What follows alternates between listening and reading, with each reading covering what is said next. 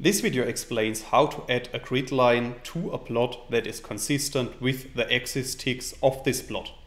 So without too much talk, let's dive into the R code.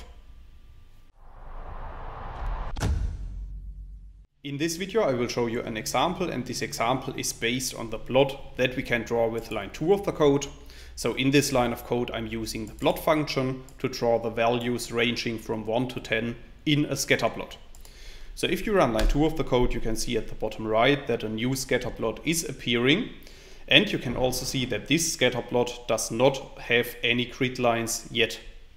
So in order to add grid lines to this plot, we can use the grid function, as you can see in line 3 of the code. And within the grid function we can specify the positions of our grid lines. So if you run line 3 of the code, you can see that a new grid has been added to our plot. However, you can also see that the grid lines are not corresponding to the axis ticks in our plot. So if we want to add grid lines to a base R plot that are consistent with the ticks of this plot, we can use the code that you can see in lines 5 and 6.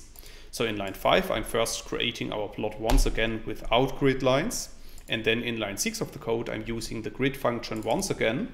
However, this time I'm specifying null within the function instead of certain values. So if you run line 6 of the code, you can see that another grid line has been added to our plot. However, this time the grid lines are consistent with the axis ticks in our plot. That's all I wanted to explain in this video. In case you want to learn more on this topic, you may check out my homepage statisticsglobe.com, because on my homepage I have recently published a tutorial in which I'm explaining the content of this video in some more detail. I will put a link to this tutorial into the description of the video so you can find it there. If you have liked this video or if you have any questions, let me know in the comments section below. I'll try to respond to all comments as soon as I can. Furthermore, make sure to subscribe to my YouTube channel to get notified about future video releases. I have already published about 500 videos on this channel, and I'm releasing new videos on a daily basis. Thanks a lot for watching. See you in the next video.